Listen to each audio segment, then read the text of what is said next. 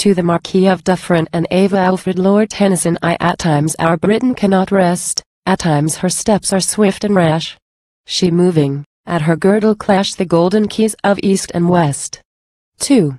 Not swift or rash, when late she lent the scepters of her West, her East, to one, that ruling has increased her greatness and her self-content. 3. Your rule has made the people love their ruler.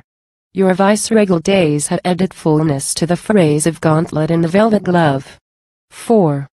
But since your name will grow with time, not all, as honoring your fair fame of statesman, have I made the name a golden portal to my rhyme, but more, that you and yours may know from me and mine, how dear a debt we owed you, and are owing yet to you and yours, and still would owe. 6.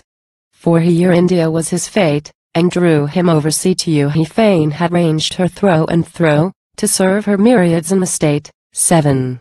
A soul that, watched ye from earliest youth, and on through many a brightening year, had never swerved for craft or fear, by one side path, from simple truth.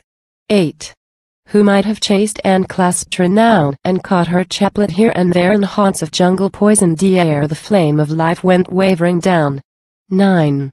But ere he left your fatal shore, and lay on that funereal boat, dying, unspeakable he wrote their kindness, and he wrote no more.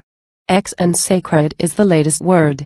And now the was, the might have been, and those lone rights I have not seen, and one dear sound I have not heard. 11. Are dreams that scarce will let me be, not there to bid my boy farewell, when that within the coffin fell and flashed he into the Red Sea. 12. Beneath a hard Arabian moon and alien stars. To question, why the sons before the fathers die, not mine. And I may meet him soon. 13.